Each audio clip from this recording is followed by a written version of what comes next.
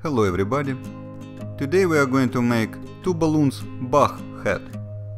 Inflate two different color balloons leaving about 7-inch flat tails.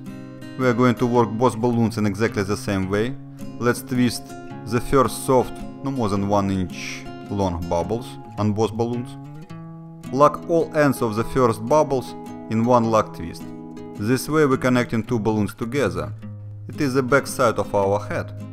The second bubble we twist half length of the head size. And we can use the same balloons to measure the size of the head. In this example I am twisting the second bubbles about 10, maybe 11-inch long. And then we'll lock three ends of the second bubbles in one lock twist. Congratulations! We have made basic two balloons head with antennas.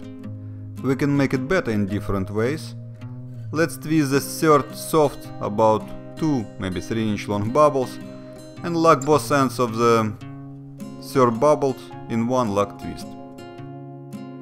The third bubbles could represent the eyes of the Bach, and also they will keep antennas in fixed positions. You can use a permanent black marker to draw eyes on the third bubbles.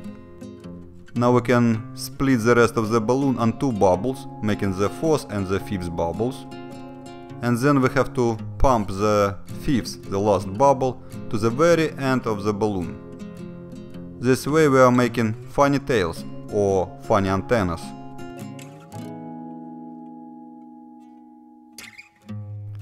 Let's fix all bubbles in proper positions. Congratulations, we have made two balloons Bach head. We can use this head as it is. It looks really nice on any child, and it looks even better in combination with butterfly costume. You can find instructions how to make wearable butterfly wings on my website fidui.com. Have fun and happy twisting!